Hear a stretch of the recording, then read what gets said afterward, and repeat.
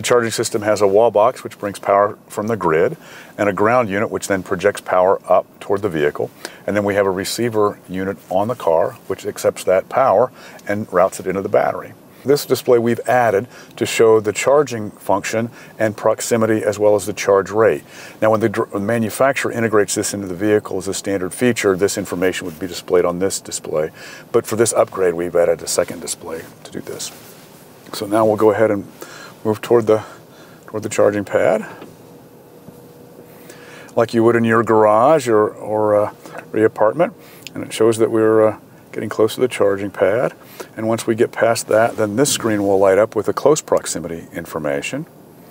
And as we get close, it'll turn green. And that means we can start to park. So we'll put the brake on and put it in park.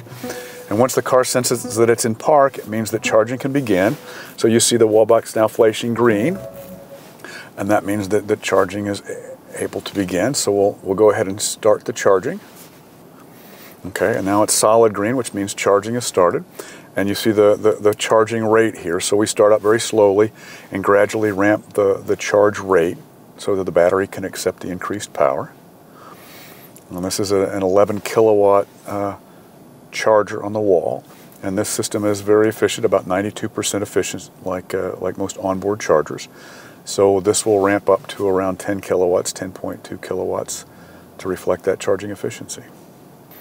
And of course the car owner now would have just gotten out of the car and gone back into the house and had lunch,